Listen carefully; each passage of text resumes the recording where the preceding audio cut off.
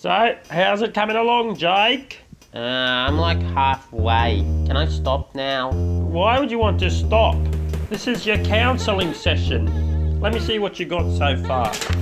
I will stop drawing penises in class.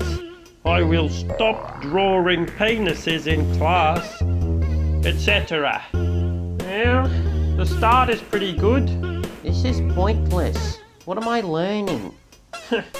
Jake, you know, the state that you're in right now is not fit for adult life.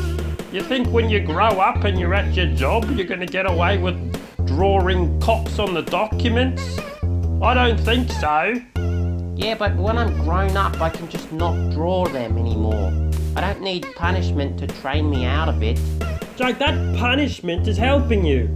Look, we both know you're not equipped for the real hard yakka. That's why you need my expertise to help shape you, mould you into a man. I'm equipped for life. Jake, please, life is cruel. It's a struggle.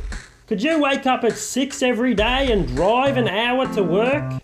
Could you figure out how to work the smart board?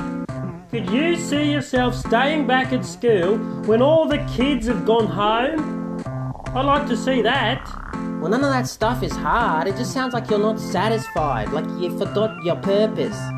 Well, thank you, Carl Jung. What, is baby gonna help teach her with all the existential troubles? Well, you picked this job. Don't you remember why you wanted to be a teacher? Yes! I wanted to share my wisdom with troubled kids. That's why I stopped detention and started counselling. That's good. You should do more of that. Instead of giving out punishments, you can connect with people and share your experience. I do need to focus more on actually talking to students. Getting to know them better can't hurt. Yeah, that's actually a pretty good idea. I make a bloody good counsellor, eh? Okay, so does that mean I can stop writing lines? Yes. Really? Yes. Starting today, no more punishments. And from now on, you and me are going to spend every session sitting and talking to each other just like you wanted.